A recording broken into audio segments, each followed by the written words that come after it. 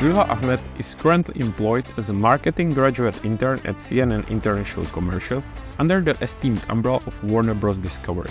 Originally from the Maldives, Luha spent a significant portion of her life in Malaysia before relocating to the UK to pursue higher education. After completing a foundation year in media studies, she embarked on her undergraduate degree in BA Film based in London. In 2020, when the global pandemic emerged, Luha returned to Malé, the capital city of the Maldives. During this time, she successfully completed her second and final year of university, along with her final year project, a captivating short documentary shedding light on Malé and its local life. Following the completion of her studies, Luha ventured back to London seeking employment opportunities and soon joined a real estate company where she excelled in producing property tours and creating engaging social media content. Subsequently, in 2022, she commenced her internship at CNN, where she presently holds a position in the trade marketing department. Tune into this episode to delve deeper into the wonders of Maldives and its capital city Malé. Gain inspiration from Luha's courageous journey of traversing continents, motivating yourself to embrace challenges and embarking on personal growth. Enjoy! Hello Luha, thank you for joining us today and to welcome to the show. Hi, thank you so much for having me. Can you please try to introduce yourself? Yes, of course. So my name is Luha. I'm originally from the Maldives, but I eventually moved to Malaysia when I was about 2 years old and lived there for about 15 years before I moved to the UK. And that's where I guess my journey into this industry and everything sort of began. I studied media and film ever since I moved here. So I sort of stayed on the same wavelength in terms of what my interests are. And yeah. That's very interesting. I've never met anyone from Maldives or Malaysia. I've actually never met another Maldivian here in the UK, like for family. But there's definitely a lot of Malaysians for sure, and Singaporeans. And for someone who maybe doesn't know where Maldives are, can you tell us where it is located? So it's a South Asian country. It's right by Sri Lanka and India, and also quite close to Malaysia as well. It's about a 4-hour flight, hence why we moved to somewhere that was nearby when I was a kid. And it's a very, very small country. I couldn't give you the exact population now because it is growing, but I would say I'm from the capital, which is called Malé, and it's right in the center. And if you look at it on the map, it's basically a bunch of atolls, they're called, that are sort of dispersed vertically, and the capital's right in the center, and you could walk around pretty quickly. It's really not a big island. But obviously, I mean, for most people that know the Maldives, they see it as a holiday destination. So it's all the beaches and resorts. And whenever I say I'm from the Maldives, it's always wow, why did you move here? Why did you stay there? That local life is very different. It definitely also depends on your family background and if you are privileged enough to even have the opportunity to move and study abroad and things like that. So I actually worked on this short documentary about the Maldives and the capital and where I'm from in my final year of uni when everything was online. So yeah, I'll share that with you. But that itself was also a massive challenge because obviously COVID was very unexpected, and given film is a very practical course, I had about 1.5 years of it completely online. So I sort of had to make do and figure it all out. I started in 2018. So COVID happened in my second year. But then at least the third year was normal, or kind of normal, right? So it did get better. I know there were groups that were able to shoot in person. Obviously, there were so many restrictions, and you know how we have to get everything greenlit. It was a lot more restrictive in terms of what they were allowing us to film and do, of course. So I remember I decided to go back to the Maldives right before the lockdown happened because I didn't want to be stuck here alone and like, be away from my family. Like no one really knew what was going on. So I flew back, finished the rest of my second year. And then when third year began, we were still online and everyone was in their respective countries or still in the UK. And we basically had to make the decision on what we wanted to do for our final year films, of course, which we kind of had already started working on, me and my team. We were very ambitious in terms of what we wanted to film. So it was a risk in itself to go ahead with the idea. And in the end, sort of like the further along we went in like preparing for it, just, like our DOP and producer and people in the team were, still a little bit unsure of like how realistic this was in terms of carrying it out. Not everyone was also in the country, so we were going to be flying back in. And so we just made sort of like the collective decision to let go of that project that we'd been working on and do our own thing. So that's how I ended up working on the documentary that was set in the Maldives, set in the capital. And basically, I have a huge family, a lot of cousins. So I got all of them to like help me be my little production team. I made them follow me around everywhere with equipment and I made it work. It was fun. It was a very different experience. I didn't have all the equipment that I wanted and I just kind of had to make do.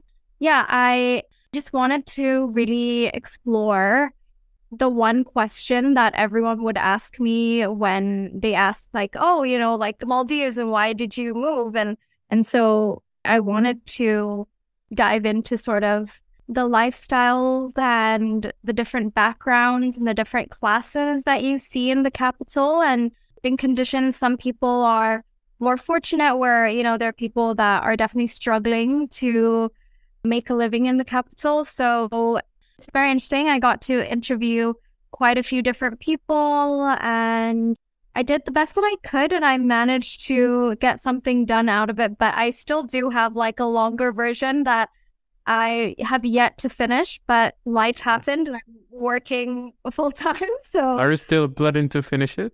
Yes, of course I have to because there's like people that I interviewed that deserve to be heard. So how long was the version that you submitted and how long will be the version that you plan to make? I think the one that I submitted might have been just under 10 minutes. And then once it's completed, I would say at least half an hour. Not super long, but just enough to, it be like a short documentary. To me, it sounds like really interesting topic for the documentary because, as I said, there aren't many people or I haven't met anyone from Maldives. So it's something that people just don't know about. So I would be curious to watch it and find out more because I'm not gonna lie. My question was if Maldives are like this beautiful tourist destination where people just fly to the beaches, for swimming in the sea. And as you said, I didn't probably realize it or didn't think about it that way, that obviously there are different... Yeah, there's always two sides. Yeah. I mean, I would say like I'm very fortunate to like when I go home, go to the beach and have that kind of nature around me. But for example, when I first started working on the project, I had a lot of mixed opinions from like the older generation versus the younger generation in my family, because I would say with the Maldives, the tourism industry is like the reason why, we generated the wealth and has been able to develop the country in general, even though it's not exactly, to a standard that some people would have hoped it to be. But there have been massive changes that have happened across the years because of tourism that's been generated. But at the same time, I think, like I said, there's this whole other side that no one knows about that's shown online or you don't see it in ads. But I understand that because that generation, like my father's generation, their work their whole lives to promote this like sunny side of life. So yeah, I mean, there's pros and cons to it. With working on the documentary, I was doing my best not to be sort of biased as well, because I think, especially given I didn't grow up there, I would visit every single year, but it's important that I'm able to have almost like no opinion in terms of like when I'm editing as well, and just give the facts as it is. And so that it's more objective rather than subjective, right? Exactly. So with the people that I interviewed as well, they were from different classes and different backgrounds, different walks of life. So yeah. And then with the COVID, I assume that the whole country must have been impacted, since people couldn't travel as much, and tourism is or was the high source of revenue for the country. So was like the country impacted a lot by that?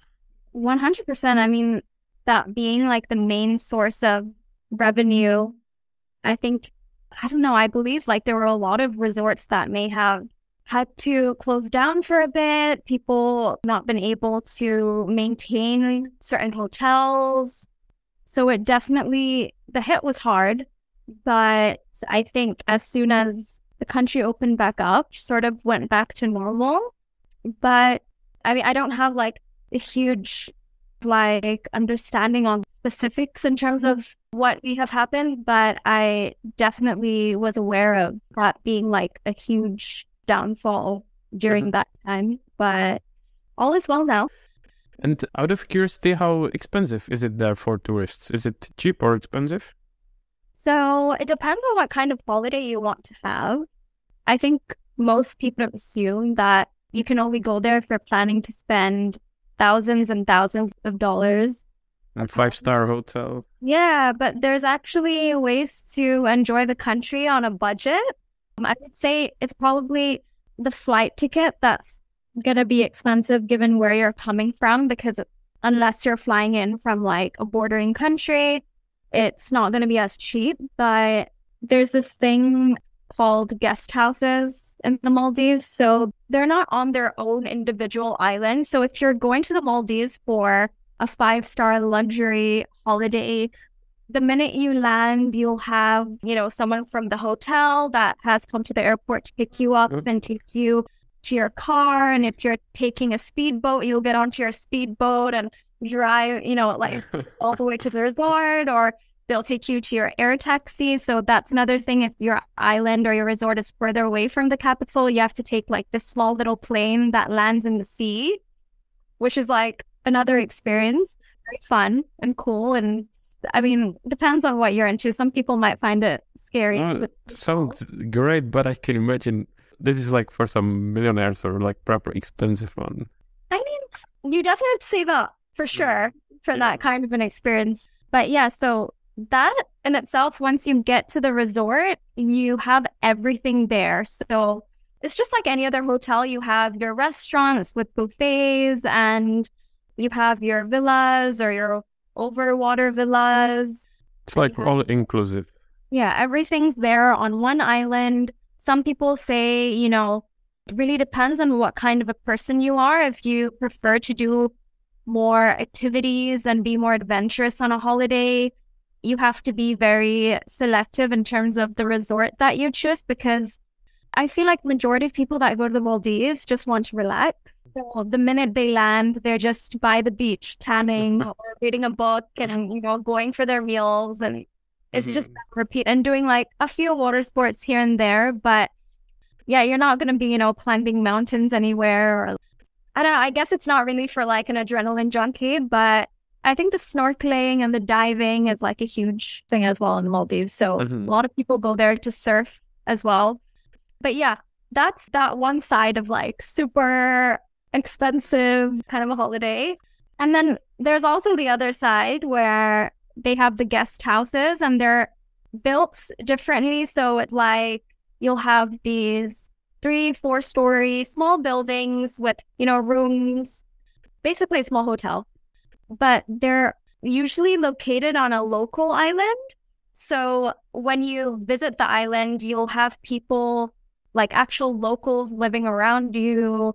And it's a completely different experience. Whereas in a resort, you probably wouldn't see anyone from the Maldives except for the staff, probably, or any other Maldivians that are at the resort for their holiday. Yeah, so if you go to a guest house, it is a lot more cheaper. Obviously, your experience is completely different, but I would say you have the opportunity to try more local food, hear the language, get to know people from the Maldives. Some of them are super welcoming in terms of inviting you to their home and like cooking their dishes for you, which you wouldn't experience at a resort.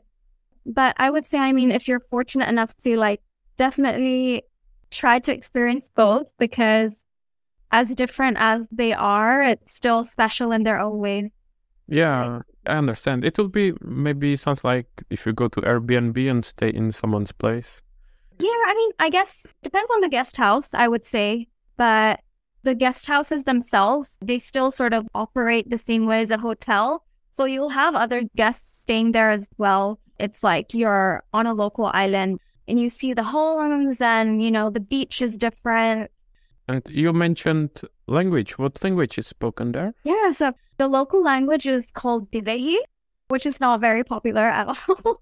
So, I mean, I think to a foreigner, if you were listening to the language, it would basically sound like any other South Asian language. So there's influences from like Sinhalese, Hindi, a little bit of Arabic. It's a mix of a couple of different things, but I think any other South Asian languages it's influenced by.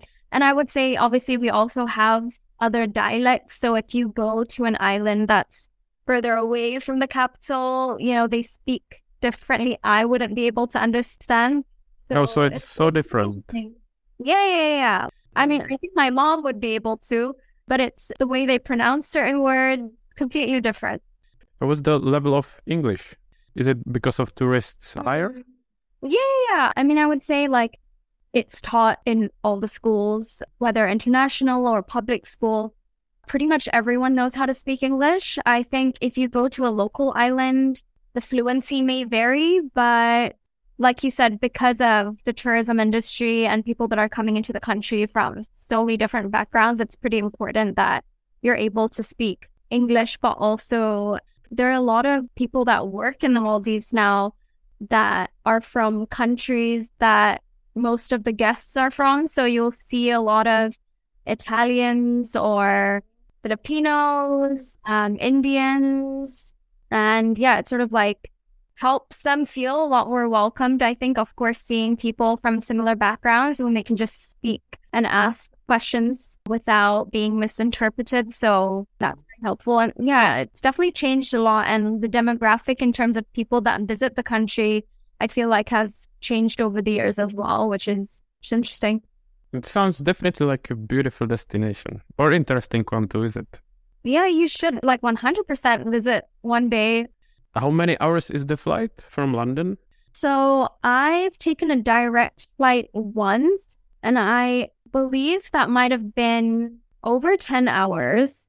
And I personally will never take a direct flight again. So whenever I go back, I just have to walk and like stand. I can't. So when I have been back, ever since I moved here, I always take 2 flights. So I do my transit in Dubai. So from here to Dubai is about 5 to 6 hours, a little bit more, give or take. And then from Dubai to Maldives is about 4 to 5 hours. It takes kind of like a whole day, depending on how long your transit is. But I would recommend trying to land in the Maldives in the morning if you're going for a holiday, just so you can make the most of the day as soon as you land. And yeah, actually see the ocean and like, you know. Enjoy your time there. So what was the reason for you moving to Malaysia? Definitely better quality of life and education. So it was a huge sacrifice in general, sort of moving away from all our extended family. At the time, I had one other cousin that had already moved to Malaysia. So that was pretty much the only other family we had there at the time. But yeah, my parents made the decision. I just have an older brother, so it was me and my older brother that moved with my mom to Malaysia, and my dad continued working in the Maldives. So he would visit us, sort of like be back and forth. And yeah, I always wonder what life would have been like if I just grew up in the Maldives. But I'm very, very thankful that I had the experience of growing up in Malaysia, because I had people from so many different backgrounds around me growing up. I went to an international school. So yeah, I mean, my closest friends, I have Singaporean friend, I have a lot of Malaysian friends, I have people, I remember in so many different backgrounds. A lot of British expats tend to like move to Asian countries. So when they move, their children come into the schools as well. And sorry, was it also to capital, which I believe is Kuala Lumpur? Yes, correct. I lived in Kuala Lumpur, and it's pretty big. So, I mean, compared to the capital in Maldives, big to me. So, I lived in this area called Tamantun for like my whole life. And I went to a school that wasn't really that close by. I had to take a bus to school, and it would take at least 30 to 40 minutes by bus. But yeah, I went to the same school from year 1 until I graduated in year 11. So I grew up with the same people. So everyone kind of felt like we were siblings or something. Yeah, like a family. Yeah. I kept a pretty close group of friends. Like my closest friends today are the friends that I made in Malaysia, pretty much. What do you call your home now? Do you call home Maldives or Malaysia? That's the biggest question. I could make a documentary on this question. I think, I haven't been back to Malaysia in about, 3 years now, which is a while, and I really miss it. I think the older I get, because both my parents now live in the Maldives, and I think home is wherever your family is, at least for me. So I do feel like the Maldives is more home, but nothing compares to when I land in Malaysia and I hear the language again and I smell the food, like just the tiny little things, the difference in the air and the places that I used to go to as a kid. It's also home, but in a different kind of way. I guess I have more than 2 homes. No, it's understandable considering how much time you spent there and it was your childhood. So it must be hard to say, and both played a big role in your life. Yeah, for sure. In very different ways. Yeah, and then I guess I eventually moved here when I was 17, and I came here for a foundation year. I went to a college for international students in Brighton. Super random, but that's what I did. So I lived in Brighton for like a year when I was 17, and I went to this college. But it's another beautiful city, isn't it? Yeah, no. Just by the sea. It was great because I could just walk down to the pier after my classes and be by the beach. Very different kind of beach to the Maldives, but still a beach. Is in Maldives, is it like rather sand and palm? Yeah, in Brighton, it's more of like a pebbled beach, I would say. But yeah, I would say given Brighton's like a smaller city in London, obviously, there wasn't as many places to go to. It like started getting very repetitive, but I think for a year, it was a good experience. I would say I kind of was like a boarding school, pretty much. I lived on campus. So when I was on campus, I didn't really feel like I was in the UK because there were people from Malaysia, Thailand, Iran. I sort of just didn't really click until I would go out and like have to run my errands and, start my independent life pretty much. I did have a culture shock when I first moved here with like food and of course the weather, because I pretty much grew up under like the heat of the sun my whole life. And I came here. And why did you pick Brighton? Why not London in the first place? So I think when I finished school in Malaysia, I pretty much knew I wanted to do something related to digital media in general. But at the same time, I was sort of figuring out whether or not I wanted to do another 2 to 3 years of like A-levels, or if I could basically take a shortcut and do a foundation year and go straight to uni, which is what I did. And in Malaysia, they didn't really have as many subjects that I would have been interested in doing in my A-levels in terms of like being more creative and things like that. So I remember I went to one student fair and I came across the stall that were promoting this college, and they did have a campus in London as well, but I think the one in Brighton was a lot more safe, especially at the age that I was going to move away from my family. And, you know, everything being on campus just seemed a little bit more preferable.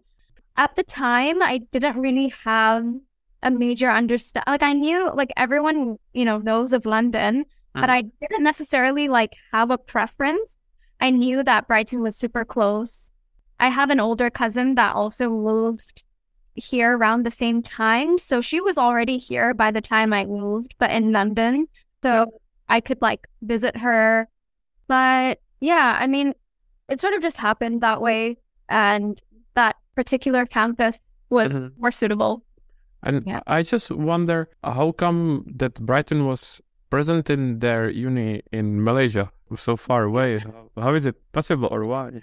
I think because they're like specifically catering towards international students.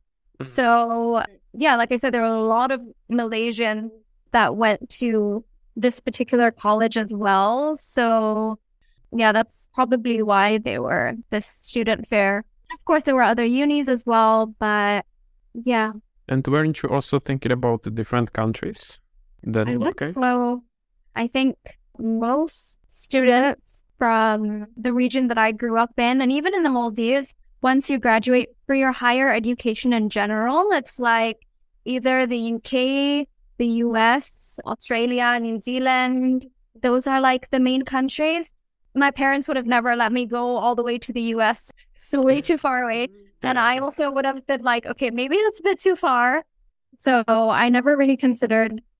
And I think when it came to Australia in general, I didn't have any friends or anyone that I knew that was planning to go there at the time. Now I do have very close friends that live there, but I don't know, nothing really stood out to me. Also, just knowing I had one cousin here made the big difference. And yeah. Yeah, it's understandable. It makes sense. Just a quick one. If you enjoy our podcast, please give us a review on your favorite podcast app, subscribe, or share it with your friends. For more information, visit the show notes. Thank you, and back to the show. So, how did you find the foundation year in Brighton? Did it meet your expectations? I didn't know what to expect, actually, when I first moved. I think... And sorry, can you just briefly say what did you actually study before in Malaysia? In Malaysia, so it's based on a British curriculum. So we did the IGCSEs at the end. So we had our O-levels and A-levels. But at the time, my school, they weren't doing A-levels. We stopped at O, and then you had to go to a different school to complete your A and then go for uni. So pretty much our syllabus was according to the British curriculum, but our teachers were from everywhere. So we would have local teachers, we'd have British teachers, American. It's sort of like a huge mix as well in terms of like the people that were teaching us. But in terms of the subjects, it's like the same things that you would study. So geography, maths, English. Yeah, so like in general, not focused on it was pretty much general. And then towards the end, I think it's about 5 to 7 different subjects for O-levels. I don't remember anymore. The only creative thing that I could do was art and design. And yeah, everything else was your standard. Yeah. It makes sense, yeah. So how was the foundation? Like I said, I didn't really know what to expect because I was moving away from my family for the first time. And I'd also never had to make new friends since I was like 6 years old. I grew up with the same people. I remember when I first went into the campus and my parents dropped me off, and it was the last day that they were in the UK. I did my goodbyes and I went back to my room, and I just remember sitting in my bed thinking like, wow, I'm just here. I'm a kid. I don't know how my parents let me do that. And just thinking like, I need to go and make a friend. And then I met this really lovely Iranian girl. She was there to study English. So I very quickly became her friend and was helping her in terms of like improving her speech and the way that she would communicate. And it was fun. Like everyone was there for different subjects, you know, and the foundation year in general. So I did media studies. It wasn't a really big class. I think there was maybe 5 of us in total, like very intimate. Like we knew our teacher very well. And I think we had 3 different terms and we had exams at the end of each. But outside of our media studies class, we also had to do compulsory, I think, English and some life skills class and like, you know, just your standard thing. But there was also something to do with computing. So there was like a couple other things on the side, but the main course that I was there to do, I really enjoyed it because it was the first time that I was able to focus my interests on one thing and not have to like really study anything else at the time. And yeah, it was the first time I was able to like really explore my capabilities and have the opportunity to use bigger equipment and like things I would have never gotten a hold of back home. And so was it both theoretical and practical? Yes, kind of half and half. So we got to work on, I remember doing like a music video, and then I think we had to make like a small portfolio show reel of our work. So some editing work. We had to create some magazines at one point. So it was like a mix of different things, given it was not specifically to do with film, but rather media in general. And then from there, I pretty much went back home. So I went back to, don't remember if I had gone back to Malaysia or the Maldives. I remember my mom had not permanently moved back to the Maldives just yet at the time. But I remember I had to very quickly start applying for my visa to come back. And it's like a very long procedure. So I actually would have started in the same year that you did, but I didn't get my visa on time. I had to defer 1 year. For that year, I was pretty much in the Maldives, just sort of like doing random things and like preparing to move to the UK eventually. So I had a little break in between uni. At least now it must have been much easier to move again, although to a different city, but at least you tried before, so it wasn't so new and so scary. Yeah, but funnily enough, I was a lot more emotional when I moved for uni, even though I was older and I like had already been here. Because when I moved for that foundation year, I knew it was just a year and I was going to see my family again. But then moving for uni, I was like, okay, this is like a 3-year thing. It's set, you know, anything could happen. And London is obviously still quite different to a small place like Brighton. So I had visited before when I was in Brighton as well, but living here is so different. I've gotten so used to it now, but back then I was definitely overwhelmed. I'm not surprised. I was as well when I moved here, so it's understandable. Where did you move from? From Czech Republic, and I'm from a little town. So like just a few people in a town, like everyone knows everyone. And then I moved to London, which is just a little lower population than the whole country. So it's crazy. And did you know that you wanted to go to study to London after you finished in Brighton? Yeah, so we basically had to start our UCAS applications during our course. So like we had classes or specific guidelines in terms of like helping us make our applications when I was in college. And so I remember at the time my tutors, they put a lot of emphasis on like going for open days. So I'd actually applied to, I think, Leeds and Manchester and a couple other cities as well. But I kind of knew I wanted to be in London just because it was where my cousin was as well, a capital. And also probably the best place for film industry. Yeah, exactly. So it kind of just made sense. I went to an open day in Greenwich University, and then like shortly after I went to the open day at Middlesex. And I remember I went to this short introductory session and I was sold. I remember thinking, okay, Hendon's not in central, like it's not super close to central London, but the campus was nice and facilities were great. And I think at the time, like, I don't know what the ranking is now, but I just remember that particular course was ranked pretty high at the time.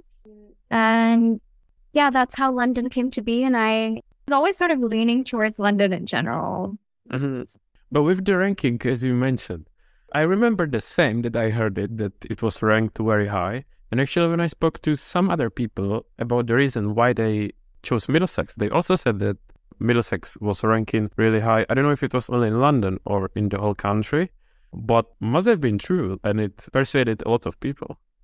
Yeah, I think it was like the whole of UK. Yeah, which is impressive. Yeah. And once studying, did you feel like that foundation year was helpful, that it gave you like some foundation to start with? Yeah, I mean, I would say like just having the experience of using bigger equipment, you know, directing smaller projects, even if it was a team of like 3 people, still made a big difference. So I think I had better understanding of the practical side of things. Yeah. And given, you know, it is a very hands-on course, it definitely helped. Would I have maybe done A-levels instead? I think maybe if I had the opportunity to study other subjects more relating to what I wanted to do, I might have. But yeah, I don't necessarily regret it. I think I did it like in a year and I qualified me to go to uni. So that was the aim. And I was very sure of what I wanted to do. I feel like I've just always been very creative. Like my mom's super creative. My grandfather's used to paint and draw. And so it's in your genes. Yeah, it's in my genes. But yeah, I just remember like how I very specifically got into the idea of like film in general was I got my first laptop when I was about, I think, 11, 12 years old. And it had the webcam on the front. And I just remember using that camera to like start filming things. So I would hold, with my laptop. So I would like hold up my laptop and like go around and like film shops. And then I take this laptop back to the Maldives. So this is when I was living in Malaysia. And I force all my little baby cousins to be actors for me. And I like made a whole horror film and like using the little editing system. And then I would invite people to like watch the film in my living room. I think I just never got tired of it. I always found it fun and interesting. So I feel like, you know what? Also, I think I'm just very fortunate enough to have had the opportunity to actually choose what I wanted to study. I know a lot of my cousins or, you know, just even close friends that sort of have this set out from like what their parents may have wanted them to do, especially coming from my background, like being South Asian. Most people would expect you, you know, go into like engineering or, you know, law and medicine. But I genuinely never had an interest in that field. The only other thing I did sort of always find interesting was, I think, criminology or forensic science, because I watch a lot of crime documentaries. And I was like, you know, I don't know if that's the way to go. So I just left it. And did you also know what role did you want to focus on? Like specifically to do with like editing or sound or things like that. I think when I joined uni, I had already done a lot of editing work in general, because in school, I would edit a lot of work for like the different events that would happen, presentations and things like that. So I used like Final Cut Pro, and that's pretty much what I was the most familiar with. And by the time I got to Middlesex, I think I wanted to sort of continue forward in that field of editing. I prefer being behind the camera rather than in front. So that's where my head was at. But I don't know if it was in the first or second year, I made the decision to direct something just to like see if I could do it, push myself and like, go out the box a little bit. And I think I did well. And I felt like as challenging as it was, I found it very interesting to like just go through the whole process of working on the storyboards and like drawing everything out to casting the actors and just everything in general. Having that experience, I knew that, I was able to do other roles as well. But I would say directing and editing was what I ended up specializing in towards the end in the final year. So did you, in the final year for the final project, did you focus on, oh yeah, you did both because... So basically in our second year, we also were meant to do short film, but that got cancelled immediately because of COVID. And that short film was the same film that we picked up to complete in our final year. That's what we wanted to work on, me and my team. And my role in that was to direct and edit. And then in my final year, when everything was online, I sort of did everything. I mean, I had my cousin to help me, hold the microphone or like hold the camera in place, things like that. But yeah. Yeah. And I wonder, because we spoke about it before, as you were filming the documentary, where did you get all the equipment? Or how did you go about it? So one of my cousins, her dad had a camera. I think it was a Canon, just a regular DSLR camera, but the quality was great. He had like a huge lens, and I borrowed that camera. And the same cousin had a friend that had sound equipment. So not like anything too fancy. It was just one of those clip-on mics. And then I think I had another cousin that had a small GoPro. So my cousins sourced the... Now I see, as you mentioned before, you have a big family back then. So it was really helpful. Yes, it came in clutch. The only thing I used for myself was my laptop to edit. And that was pretty much it. I hadn't brought anything else with me. No, it's great that you still managed. Yeah. That you had the resources, equipment, and sounds good, yeah. I'm very lucky to have completed that. So I didn't really want to just write something or... No, it makes sense. Yeah. I wanted to do something practical. So how was it after the university? How did you start your entry into the industry? So I remember I had started interviewing for roles during my final year. And obviously, given I was in the Maldives, like it was very difficult in terms of visas and things, because obviously you're no longer on a student visa. And for myself, it was either I applied to the graduate visa that had come out at the time, which is like a 2-year thing, or you just get sponsored to work as like a skilled worker here, right?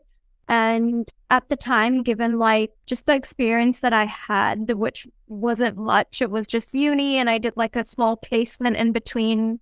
I felt like the likelihood of me getting sponsored to work in the UK might have been very small. So I basically took the big risk of flying back here without a job guaranteed to apply for the graduate visa, because you like have to be in the country to apply for it, I think. So I flew back in 2021, I believe, and it was the end of 2021. I came back, I applied for the visa, and then I was pretty much on the hunt for jobs. I had to find a way to live here. So I ended up picking up an opportunity that I wouldn't have expected to be in. So for the first year of the graduate visa, I pretty much worked doing content for an estate agency in North London. So they had no creative department or like marketing or anyone doing things for their social media. And so, I thought it was an interesting opportunity, but I was like, I can't be picky and I could have to take whatever I get. So I remember I had one phone call and then they asked me to come into their office. And so I went, they're based like all the way up in Cockfosters, which is like the end of the Piccadilly line. So it was all about like an hour away from where I lived at the time. But I went in and I just shared my portfolio. They asked a couple of questions and pretty much my role there was, majority of it was filming for their tours. So their property tours.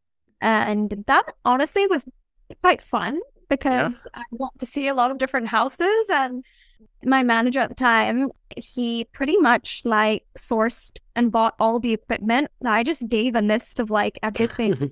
You could have picked anything you wanted expensive and they would get. I pretty much did. So, I mean, I had my camera. So we stuck with that. And then I think we needed to get like a gimbal. So that was like a DJI gimbal. And then he got the sound equipment as well. And then I believe we may have gotten like some lighting things as well. And also like subscribing to the Adobe softwares and all those different things. But I was very clear in a sense that I didn't have anything on me. So the only way I could work for them is if they provide. So thankfully they did. And I was kind of like a one-woman show. I did all like filming, the editing and everything. So it was quite tiring, but I was able to also work from home because I was editing most of the time. But I also did small things on the side, like some graphic design work for like their email signatures, other social media posts. Yeah, the content in general, it actually wasn't just property tours. Given they're based in North London, you want to promote the area as well for their clients. And they had offices for different areas. So we would go and sort of like contact small businesses in certain areas, make little promo videos for them, which was really fun. So we made one for a bakery, for a gym, for an art gallery. So there was something new and different, which was also nice. And I ended up staying there for about 10 months, I think. I mean, I could have completed my 2 years there, but I think I really wanted to just challenge myself. I was doing what I already knew how to do, and I wanted to just always push myself to do more and to learn. So I knew that eventually I would have to see what else was out there. And so, I started interviewing for the graduate internships that Warner Media had put out. And I'd actually interviewed with them before I'd come to the UK, but I didn't have the visa. So it was really difficult. And they had quite a few rounds. So I'd made it to like towards the end and it just flopped because it wasn't in the UK and I like didn't have the visa. So that's why I was like, you know what? To even really get a shot at things, I need to just take the risk, which is what I did. And so, I decided to interview with them again, but for a different role. And they didn't have that many practical positions for the graduate internship. So my focus was rather to just go into something where I knew I could still apply my skills and just making sure that the team had some sort of connection in terms of like working with other teams that may be more production based, just knowing I could work with other people, even if I'm not working directly in the same teams, and being able to learn was the biggest thing for me. And I think it's just getting your foot in the door is a huge blessing. So what was the role? So the role is for a marketing graduate internship, which is what I'm doing now. It is Warner Bros., right? Yeah. So technically, Warner Brothers Discovery and Warner Media, it's like they sort of have a bunch of different other companies under them. So I work under CNN International Commercial, and then there's also Cartoon Network, and there's also TNT, and discovery. So there's a lot of different departments and people and teams, and we all sort of are under the same umbrella. And so I knew I was interviewing for CNN, and the international commercial department. Basically, there's a lot of different teams from like sales to finance, legal, marketing, PR.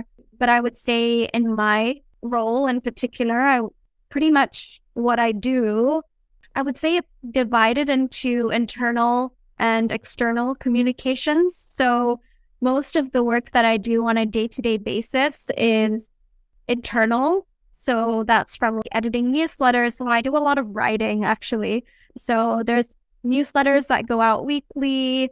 So I have to sort of put those together, and it's to update everyone in the teams of like the latest events, any upcoming seminars, webinars, anything that's gone on like a magazine or an article and things like that, pretty much. And there's a couple other newsletters as well that go out. And then other than that, I have to assist with like updating. So a lot of administrative stuff as well, like updating their systems, their intranet, putting things onto their website, updating their website, and kind of a handful of things. And then the external work that I do is the social media and their commercial website. And there's also a newsletter that goes out to their clients. But I would say what I'm most grateful for, especially in this role as my manager, she's sort of been very accommodating in terms of making sure that when each graduate comes in, I think just really understanding their background and what they studied and where their skill set lies the best. So I have been able to like edit a lot of work for bigger events in like other countries and have that, on my portfolio and things like that. And then also with the social media accounts in general. So CNN actually has an in-house brand studio, like a production company within. So they do source externally as well, I would say. But with CNN, I see they have their own little team inside to do everything. So I pretty much handle that team's social media. So whenever they have any recent launches that they've worked on, if it's a sponsored film or a sponsored content site, I get to sort of take that on board. And I think the biggest project that I've sort of managed in this role, because I'm actually almost done this August, will be a year. Oh, yeah. Yeah, so my sort of task, I would say, was to revamp and like give a new look and feel to their social media accounts, because they were sort of just reposting content as it came. But I was like, let's make this look a little bit more interactive. So to work with that team and their designers. So in that sense, I think depending on your skill set, they're very accommodating and like actually allowing you to do things that you can put onto your CV and enjoy. And that I know the intern before me, she enjoyed doing more writing as well. So she got to work on the website and like updating their website. So it really depends. But yeah. And can you say, or do you want to say what is their social media called? For example, Instagram or Facebook, so that we can have a look at your work? Yes, of course. So I think it's just create on Instagram. I will then put it to the show notes if someone wanted to have a look. It's CNN Creates. So it actually took a while to get everything sort of approved. So I think like only a couple of weeks ago did we start implementing the different sort of look and feel and vibe that we were going for. So yeah, there's not too many posts, but good number, enough to see, I guess, what I've done now. We'll have a look afterwards. I was thinking, if you want people to follow you, or do you want to share to follow your work or even yourself, your social media or website or something? You know what? Why not LinkedIn? I think that's the best place. So I have my LinkedIn. I think it's just my name. So Luha Ahmed, Luha. You can find my portfolio website and social media and everything on there. So, And do you know what are your plans when you finish this internship? I'm currently very deep into the job hunt right now for my next role. I think my aim is sort of just to still stay within the media industry, but I really wanted to sort of work in teams where I can work on new content constantly rather than like a feature-length film. So I figured that out when I was in uni, that I didn't see myself going into like the bigger film industry. So I'm looking into a lot of like production-based roles, but also roles that might be a little bit more to do with project management. But yeah, it's very much varied. I think as long as I can apply my skill set, that's sort of the aim right now. Yeah, I'll see what happens and hoping for the best. Yeah, fingers crossed. Hopefully we'll find something that we'll enjoy and will be able to, develop yourself creatively and express yourself. Yes. So yeah, thank you very much, Luha. I will get in touch and wish you good luck in the meantime. You too. And I look forward to the rest of the series and podcast. Thank you so much. Thank you. Thank you for listening to Produced By. Subscribe to our podcast on your favorite podcast app, leave a review, or send us your feedback. For more information about the host, links from the episode, and ways to connect with us, visit the show notes. If you know someone who would be an ideal guest for our podcast, please get in touch. Thank you and see you soon.